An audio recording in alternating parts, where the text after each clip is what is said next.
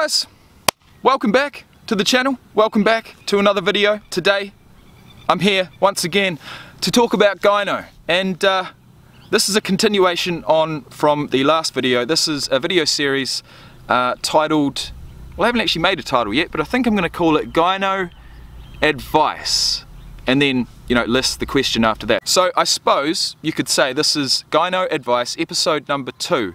3 ways to decrease your gyno without surgery. But first, a quick word from our exclusive video sponsor, Manscaped.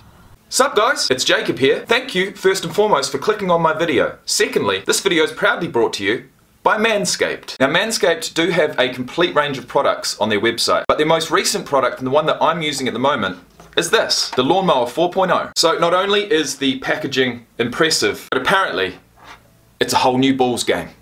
And here it is now, the latest addition to Manscaped's incredible selection of male grooming products. I've been using the products for a good couple of weeks now. I love them. There's no way I'd be making this video if I didn't. Manscaped use ceramic blades with skin-safe technology, which means there's absolutely no risk of nicks or cuts. In fact, you could probably do it blindfolded. Not only that, but you can do it in the shower also. It's completely 100% waterproof, and it's even got an LED light. So power or no power, you can still get the job done. For those wondering, is it a tool just for the downstairs area? No, it's not. It's actually good for your entire body, including your face. And for anyone wondering, that's the length. But if that's too short for you, there are 4 different trimmer guard options, which means 4 different lengths, which means if you really wanted to, you could probably even draw a picture. It looks good, it's waterproof, it's rechargeable with a 90-minute charge, and it's only one of the incredible selection of products on the manscaped.com website. So head over there, check out www.manscaped.com, use code JACOBD20, that's JACBD20, for 20% off your entire order. Join myself, your other favourite YouTubers, and over 2 million men worldwide happily using these products. Once again, head down into the description box below, click the link, check out the entire range of products, use my discount code, happy days. Enjoy the video guys, and peace out. Now what I will say is that any guys out there, if you're concerned enough about your gynecomastia, you may well be just as concerned about your body hair situation. So, by all means, if that advertisement does pique your interest, head down into the description box below and check out the link. But we're not here to talk about male grooming. We are here to talk about male issues, but not male grooming. We're here to talk about gyno, and we're here to talk about 3 ways to decrease your level of gyno, your situation, your individual situation, because we're all different, without surgery. And the first thing I want to say is that it's actually, well, it's impossible. It is impossible to decrease your individual gyno mass, whether it be on the left side, the right side, or both. Big, small, through puberty or not, I am of the belief that once your mammary gland grows to a certain size, it cannot decrease without a surgery to literally cut it out. So that's my opinion. But there were certain things I did as a sufferer of gyno to decrease the look of it. Not so much the actual mass, but the look of it. And at the end of the day, if you're going through life suffering with this issue and you're unable to get the surgery for financial reasons or for, you know, age reasons, for whatever reason, if you're unable to go through with it and actually do something about this, here are 3 tips to possibly make you feel that just that little bit better about it, about, you know, dealing with it, about getting through it on a day-to-day basis, which is what, you know, we all have to do. The first one is most probably the most obvious, but it is something that I utilized. Okay, and this is dark clothing. Easy, right? Dark clothing. Okay. Now this, even looking at this this top that I've got on right now, this would have been too light. Like literally would have been too light for me to wear comfortably. The only color that I could ever wear comfortably was black. Literally the only color. Now that's boring as fuck. There's no one should ever have to go through life like that. But if you are in a position where you haven't got the surgery yet, or you can't get it yet, that is one way to sort of get through it. That is one way to decrease your level of anxiety walking around. That is one way to look at yourself in the mirror, this is not even including anyone else, to look at yourself in the mirror and not be drawn instantly to those 2 nipples staring you right back in the face. I know what it's like, guys. I know what it's like. I do. So put some black on. Put some navy blue on. Put some dark grey on. Or just say, you know what? I know what I've got now. I've got gyno, millions of men around the world have it, it's not my fault, and I'm just going to embrace it so you can get fucked. There's loads of guys out there that are like that would never even consider getting the surgery. But this video ain't for those people. This video is for you guys who want to get the surgery, who are dealing with this. And so that brings me to my second point. Not only can you wear dark tops, you can also do that, technique if you want to look good for possibly a photo, or if you want to, show your chest to a certain person for, I'm going to say, a period of about a minute or less. You can always twist your nipples before you go out there, right? So you twist your nipples. I don't know exactly what it does, but it does seem to concentrate the gyno into a more condensed, pointy-ish mass, which is very, very strange to talk about and to think about, but that's literally what happens. That is literally what happens. Now, I'm not sure why that happens, but it does. A third tip, if neither of those are working, you can always tape down your boobs. I mean, girls do it, and guys do it too.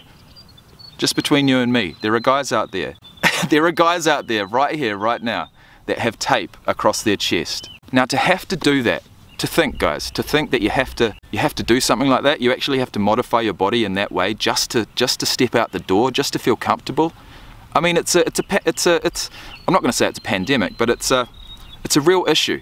It is a worldwide issue, and it's a mental health issue. And with that in mind, I think that governments should begin to recognise it as a real issue, and not only that, but begin to fully subsidise it as an operation. It's not as if it's cosmetic, which is what they say it is. It's more to do with your mental health for certain people. You might have to be qualified, you might have to see a psychiatrist, blah blah blah, do what you have to do. At the end of the day, if you're going to get a really high quality surgery for free, that's what I'm talking about. Okay, so that's what you can do as far as the aesthetics of it. That's what you can do, in my opinion, without putting too much effort in. That's literally, buying a certain color of top, buying a roll of tape, or literally using your fingers and flicking or twisting your nipples. Now, put all that to the side. My second tip is something that, yes, you may have to put a little bit of effort into, but as far as actually improving the look of your gyno, I mean, this is extremely important. It's the only way. It is the only way. Now, that mass might not decrease, but the amount of fat around the mass certainly can decrease. And that's what I'm going to say for tip number 2 you should do, is lose body fat. Now, body fat, sadly, cannot be spot reduced. You can't go and do 100 push-ups every day and expect that you'll lose fat around your chest faster than any other place on your body. I see body fat as a layer, literally a layer. Now, your layer might be that big, might be that big, might be that big. It might be that big some places, and it might be that big some places. But in general, as you lose weight, as you lose body fat, that layer is going to get smaller and smaller and smaller and smaller all over your body. So as far as that, that layer of fat on your chest, that's not going to decrease in any meaningful way until you lose a meaningful amount of body fat. So that's what I'm going to say. For tip number 2, lose body fat. Go on a diet. Guys, just think. You're going to be paying all this money, you're going to be going through all this recovery, you're going to possibly, have to sacrifice time out of the gym if you are a regular gym goer. The least you could do is get yourself in better shape than you are today. Doesn't need to be shredded shape, doesn't need to be even 10% body fat. 15% body fat for a male, whether you've got gyno or not, means that you're going to have a flat stomach, you're going to have shape to your body. And that brings me to tip number 3, and that is work out. Build muscle, especially around your chest. Incline chest, incline press, decline press, a flat press, flies, flies from the bottom, flies from the side, flies from the top, coming down, flies from the bottom, focusing on the upper chest, flies from the side, focusing on that mid-range, and flies from the top, focusing on that bottom part of the chest, just like you do on a decline press. Look, you could do anything. To be honest, you could do squats and still build muscle on your chest, due to the fact that, if you're a newbie in the gym and you go and do something really taxing, a big compound heavy lift like a squat, the benefits you're going to see throughout your body, okay? Especially for a newbie. If you've never stepped foot in the gym, if you're considering getting gyno surgery, you have a flat as fuck chest, apart from, this gyno that's sticking out, guys, come on.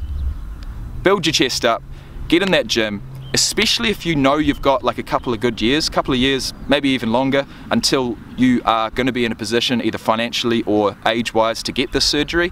If you've got that time to wait, if you feel like this is going to be a path for you to take, if you've got that time to kill, do something with it. Do something with it to get yourself in the best position possible to get that surgery. And I'll tell you what, there's one thing I will say, and that is that if you do happen to build a bit of muscle, if you do happen to lose a bit of body fat, you may just find that you never even had gyno. Okay, so you've got to do it. You have to do it. You have to do yourself justice.